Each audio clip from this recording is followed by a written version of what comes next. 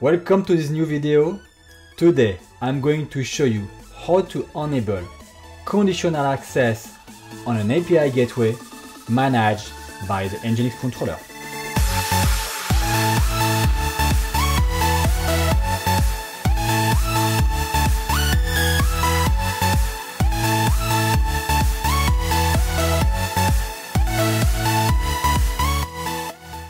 So first of all, it's important to understand my architecture for this demo. So let's have a look. In this architecture, as you can see, have on the right side an API application, modern application running in microservices. Okay, I will show you the application. It's a very simple application generating a sentence. Every word in the sentence comes from a different microservice running in Kubernetes. That's it. In front of this Kubernetes cluster, have a standalone Nginx Plus instance configured as an API gateway. And this API gateway is adopted and managed by an Nginx controller, version 3.16 in this demo today. In front of this Nginx Plus, there is an F5 big IP. Okay, doesn't matter here, okay, because this big IP is just hosting the virtual IP address and the certificates. And in order to authenticate the request coming from the mobile application, and we will simulate this mobile application with a postman. In order to grant an access, we need a token, a joy token, okay, JWT. The issuer, the OpenID Connect provider in this demo will be Keycloak. Okay, so we'll show you in a few minutes how to configure Keycloak, how to issue a joy token, how to validate the token, and how to add a condition to access the endpoint. So let's do it. So first of all, let's connect to the controller. As you can see, I have one instance, okay, up and running. So far, it's an Nginx Plus. On the service side, in the API, as you can see, have an API deploy and publish, okay, and running. So I have a version 1, I have a version 3.01, okay, I could have several versions. Here we are going to add a conditional access in the version 3. But first of all, let's configure Keycloak. This is Keycloak. So in Keycloak, I already created a client, okay? The client. So you can find here my postman. This is my client. So when you create a client, you have a client ID and you have a client secret. You can see my client secret is here. What I need to do now is I want to grant access to an API endpoint only and only if a user belongs to a group. Okay, so what I'm gonna do first, I will go to my users and have two users, Matt and Fouad.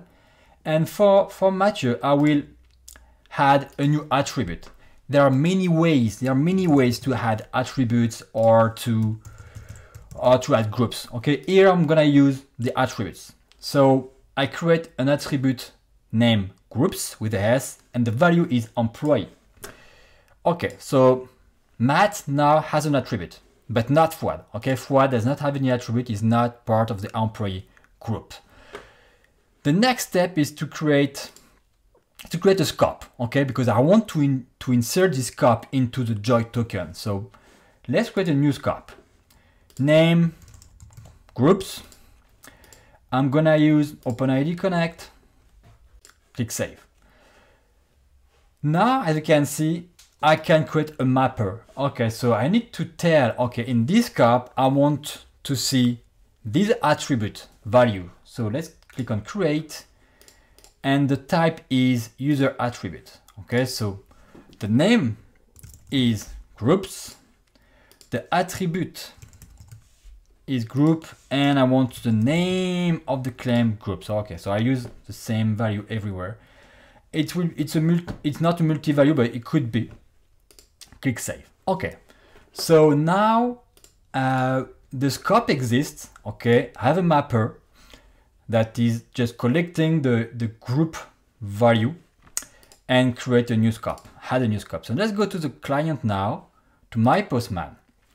So if I go to the client scope, as you can see now my group is available here. But before doing that, before adding this group, let's have a look on how the joy token looks like. So I can evaluate for one user the scope. the joint. So this is a joint. As you can see, I have my name, last name, email address, and so on. There is no group so far, okay? So I need to add the scope groups. So now if I do another evaluation, format, if I go to the token, I can see the group employee. Perfect, okay? If I try with Fuad,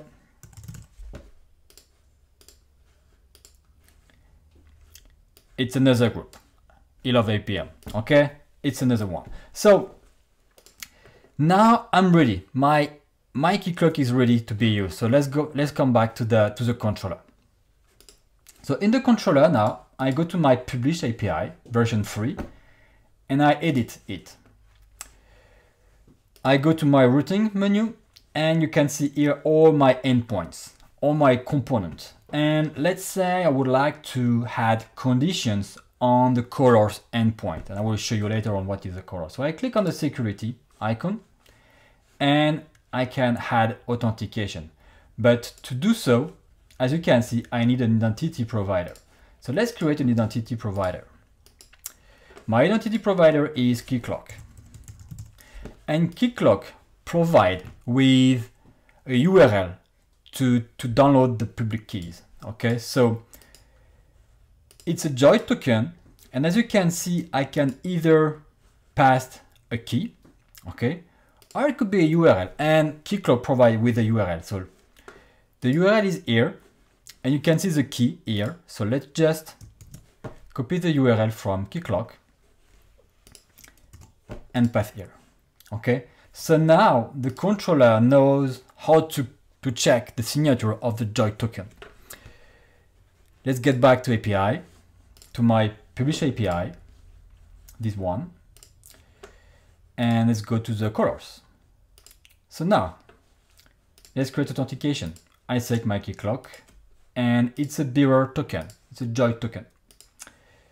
I don't enable conditional access right now. Okay, just let's try without conditions. Okay, so on the client side, I use Postman to simulate a mobile application, for instance, doing an API call. So if I do a call like that, you can see that the endpoint is working. Okay, this application is very simple. It's generating a sentence. Okay, so you can see how it looks like that. This is the UI of the app, and you can see each word comes from a different microservice. Okay, so if I refresh the page, a new word come up. So from the Postman, you can see here the different words. Okay, kind lion of the Green Park. So here there is no authentication on this one because we only enable authentication on the color. So if I try to go to the colors, as you can see, I have a 401 unauthorized. Okay, so let's enable OAuth v2. Now I need to request a new token. So I just clear my cookie and I request a new token. I authenticate with Matt. I love Mama. And I got a joint token. This is my joint token. Okay, so let's use the token and let's make a new request. Perfect, I have access to the colors. Okay, if I try with the Fuad should have access as well, because if you remember, we didn't enable conditional access so far. So have a new joint token for Fuad, and perfect, I have access as well. So now I just want only employees, and only Matt is an employee. So I need to update my conditional access configuration. So let's get back to my API endpoint. This one, as you can see, it's only authentication so far. And now I check the box conditional access. Allow when a claim with the name groups contains the value employee, then you can access to colors. I submit. I wait 1 second. The controller is pushing the configuration to the Nginx instance. And now let's make a new try. If you remember, this token is from Fuad. is not allowed. 403 forbidden. You can see here a super ID. Why? Because there is an Nginx app protect in front of the API gateway. Okay, so the 403 is not allowed to go outside. So, but we see the 403 forbidden. And now let's try with Matt.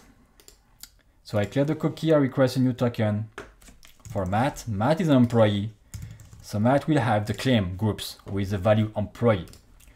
So if I use a token, I send the request. I'm allowed. It's very easy, as you can see. This is how we enable conditional access from an Nginx controller for an API gateway. Thanks for watching.